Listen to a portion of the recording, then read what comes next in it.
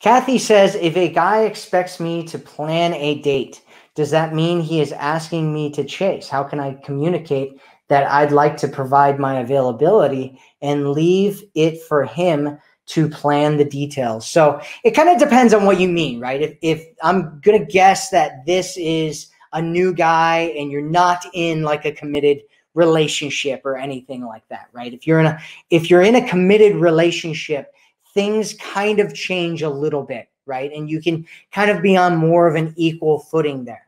And so if a guy expects you to plan a date, the question that I have is, why does he expect you to plan a date? What kind of a conversation was made where he expects you to plan a date? If you were just talking and he was just like, hey, if you ever want to go out, let me know and set something up and we'll meet up there.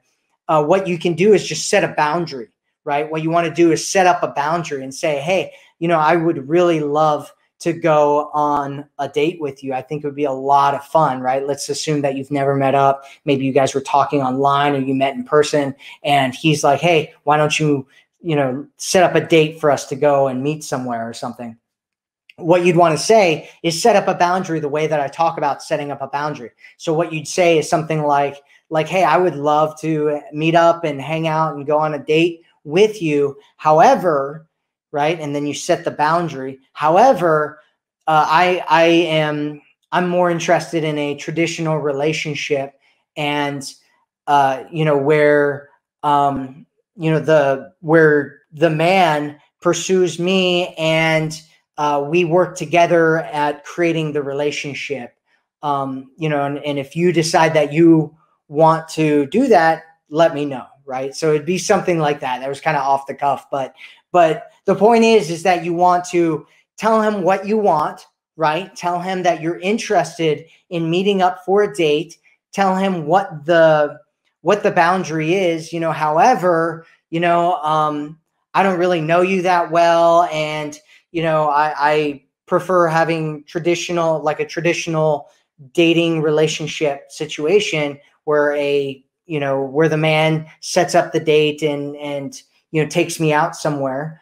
Doesn't have to be to anything special or whatever. I just want to hang out and talk, right? And and then ask him if he's going to agree to that. If you want to do that, let me know or whatever. And just leave it at that, right? And I wouldn't get overboard about whether he actually does it or not, right? If he's throwing those hooks out, which if he's like on an online dating site or something like that, he's probably throwing those hooks out a lot, right? Because he's trying to catch women that are going to chase and pursue him and invest in him just because of the things that we just talked about, right? And so what you want to do is just throw it back on him and just be like, nope, don't do that. You can do that if you want to.